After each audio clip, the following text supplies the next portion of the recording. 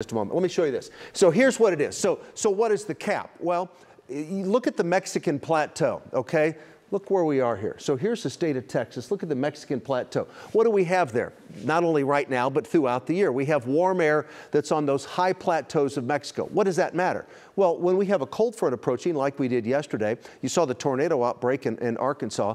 What they didn't have is they weren't close to this. They weren't close to this source of this warm air on the high plateaus of Mexico. So there it is. Those south winds we had yesterday, it blew all of that warm air here across the state of Texas. So that warm air in the cap originates from the high elevation in the dry regions of Mexico. So it's all blown up to the north, and by the time it arrives from here up to there, it's about 4, 5, 6,000 feet above the surface. It's really, really hard to detect. The balloons are sent up, weather balloons, the National Weather Service sends those up. Airplanes are taking observations as they're flying across the sky here in North Texas, and we take all of that data and then we determine the strength of the cap. So the cap is that warm layer of air aloft that really prevents thunderstorm development. So what you have is you have unstable air at the surface, and as it rises, that unstable air near the surface rises and it rapidly makes storms. You've seen those storms tower up, right? So when that unstable air rises, it runs into that warm air from the high plateaus of Mexico.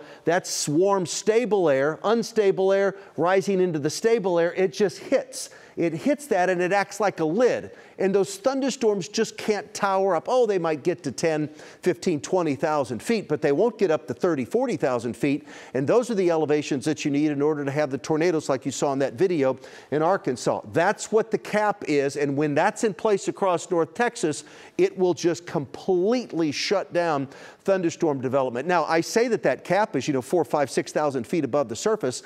It all depends, too, on the thickness of the cap. So there's a whole bunch of variables that go into this. It's some crazy math and a lot of really, really interesting science that goes into this, but it's something just in the last dozen years or so we've really started to get a better handle on, and there's still a lot of unanswered questions. But just know, when I'm talking about the cap, or an elevated mix layer, there's several different names for it, but when I'm talking about that, that's a big difference maker in our weather here. Why doesn't it happen across parts of the Midwest? Why didn't it happen in Arkansas? They're too far away from the source region. That warm air just doesn't blow that far. That warm, dry air just doesn't blow that. Doesn't blow to Minnesota, maybe Oklahoma, but it won't make it all the way to Minnesota.